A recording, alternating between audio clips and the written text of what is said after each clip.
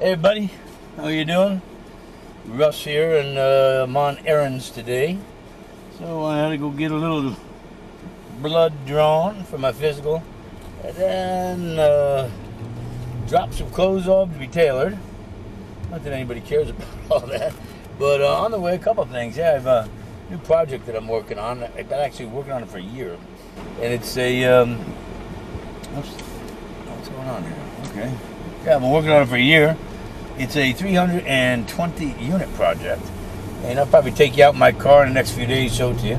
But I'm doing a due diligence because I haven't done a big development like this in a while, and so finding out the comps, the land cost, it's a huge deal.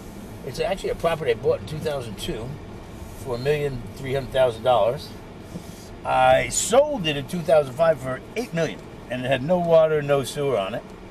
And 13 years later, just about a year ago, the bank called to foreclose on the people I bought it from, and they offered to buy. They had an FDIC audit or whatever it was, and so they asked me if I wanted to buy it back. So of course, first question is, well, sorry, I'm looking at traffic.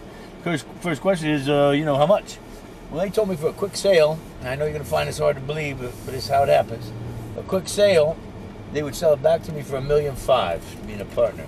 I already sold it for $8 million 13 years ago. Or actually, I sold it 11 years ago. So now it's vacant land, there's water and sewer. It's zoned for 320 units. And then there's one corner we can build commercial. So I'm going to fill you in on this. I've just done the due diligence, what the comps are, the building cost, about a $41 million build. And I know if you're just a beginner or intermediate in real estate, that would seem way out of reach.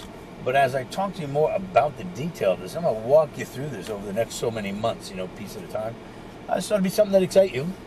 Now, if you can see here what I see, this is an apartment building which looks like it got hit by the hurricane.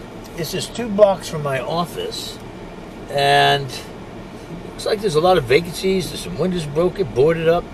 So I have one of the staff guys in my office looking up the address here and find out who the owner is. There's actually 3 buildings here.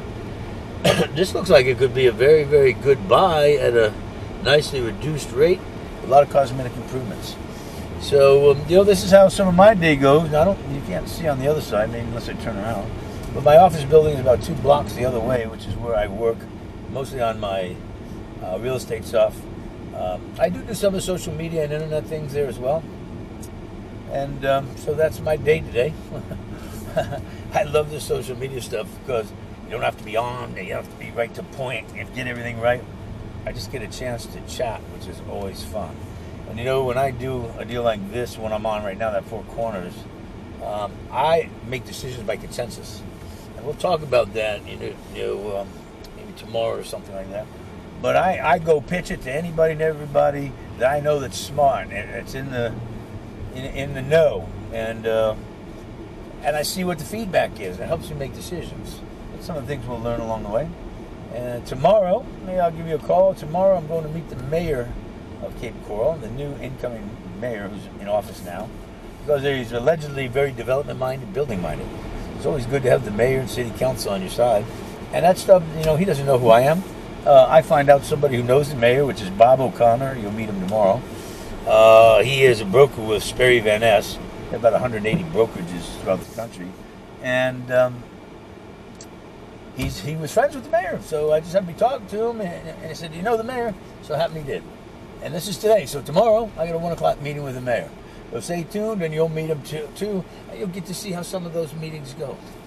All right, man. Signing off.